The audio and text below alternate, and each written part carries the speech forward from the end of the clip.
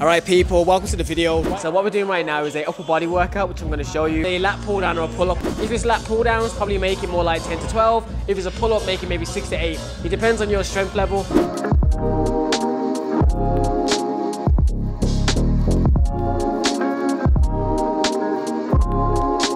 Personally, I'm not a massive fan of the regular just lat pull down bar. I'm not a massive fan.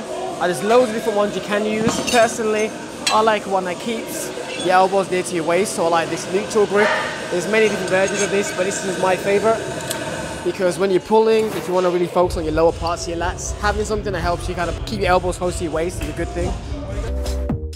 Sit in secure, lean a slight lean backwards, and try and keep your elbows to your waist. I will say the more forward you do keep, the more you focus on your lower lats, but it's not bad if you do a little bit of a swing.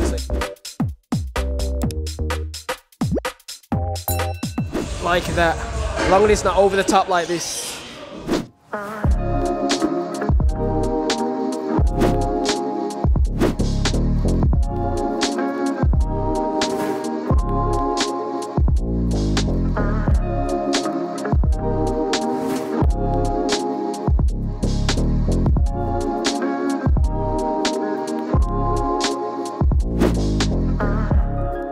Alright, so next what we're going on to some chest presses. You can do either the barbell or the dumbbell.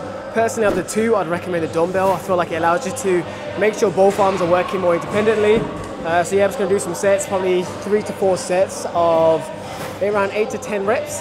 And just pick a weight that's comfortable for you. Don't try copy every weight that I'm doing or someone else you see online. Pick a weight that you can manage, and that's the best way. Start light, then work your way up.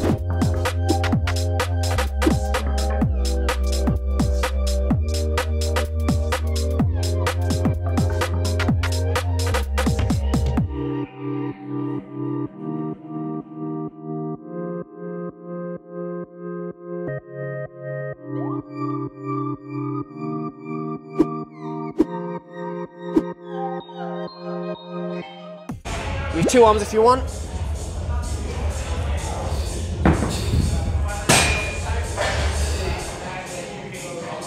Keep it controlled.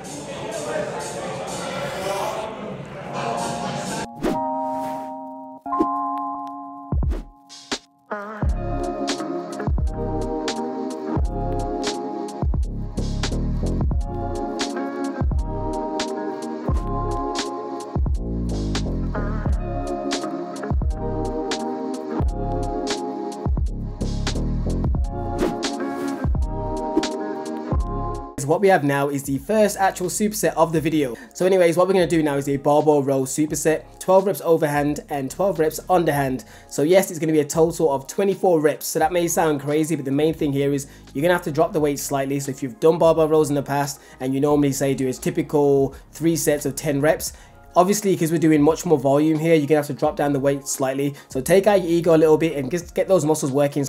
Then we're going to move on to the Y-Raise. The Y-Raise is an excellent exercise. I've been doing it now probably the last 2 months.